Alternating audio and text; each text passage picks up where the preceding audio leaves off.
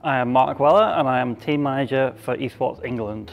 I think the feeling of representing your country at such a high event, especially one that's just very new to people, I think it's very exciting, and I feel like you can get a lot of opportunities coming from it. It means quite a lot for me personally.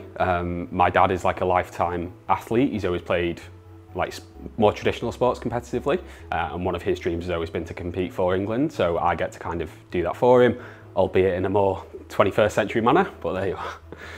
I'm representing the Women's Rocket League team at the Commonwealth Games, and I'm very certain that we're going to get a gold medal.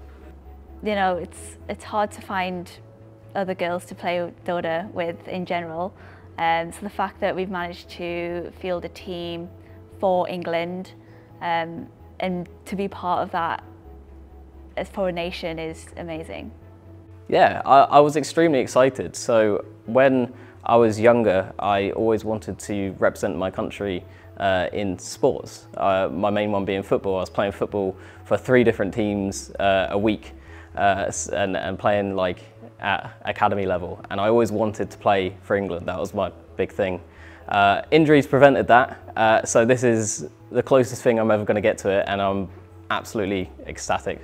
I was quite shocked. I got a message off Mark. I met Mark last year at another event in London, and he messaged me and he was like, do you want to represent England at the Commonwealth Games? And when I saw it, I was sort of like, oh, like that's sort of a bit surreal to get asked to play for your country. And I think that was back in March, and even like now, actually having the jerseys on and that, it's sort of like, it still doesn't feel real. It's a bit of a pinch me moment. So I think it's like I said earlier, you know, I think representing your country is one of the highest honours you can probably receive.